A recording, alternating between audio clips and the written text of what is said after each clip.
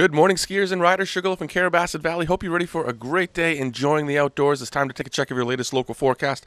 Brought to you by 45 North. Find them this morning for some great breakfast in the Sugarloaf Mountain Hotel or after your day of enjoying the outdoors with some great après and dinner. And you can find this and much more on all your internet devices at WSKITV.com.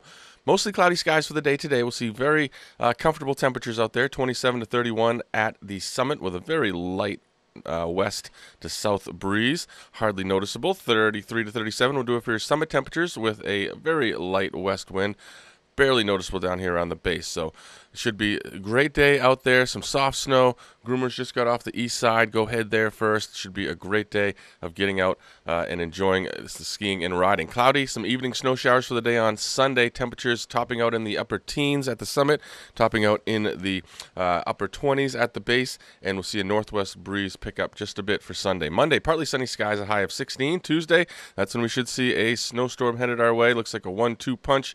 Bring us some snow on Tuesday. We'll have a quick break, and then Wednesday, a chance of some more snow. You can see temperatures in the upper 20s to right around 30. So we will see all snow, which should be great. Birchwood Interiors brings you your trail report. Check them out in Village West or online at birchwoodinteriors.com. 119 trails to ski and ride on, 13 lifts getting you to those runs, 62 trails on the groomers list last night.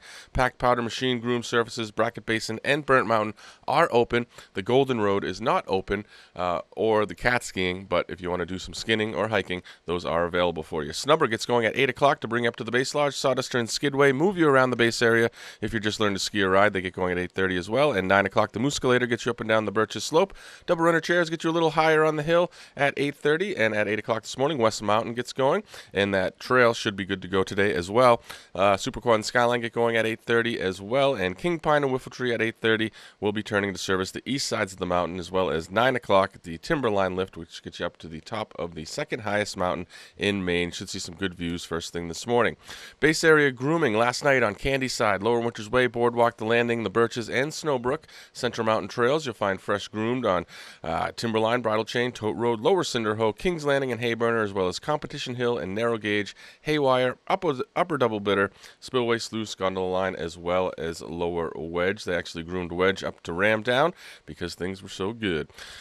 Hullback, Flume, Widowmaker, Ramdown, and Boomauger on the upper east side of the mountain. Lower on the east side, you'll find fresh groomed on Two-Haul, Whiffletree, Slasher, Rollway, and Lower Buckboard. On the west side, Scoot, Windrow, and Good Chance, as well as those West Mountain trails should open back up today if you want to take a trip down towards the golf course. Fat bike rentals available at the Sugarloaf Outdoor Center, as well as over 50 kilometers of groomed cross-country skiing down there. The ice skating is in good shape, as well as the snowshoeing, and they've got rentals for everything, so it's a great alternative to alpine skiing.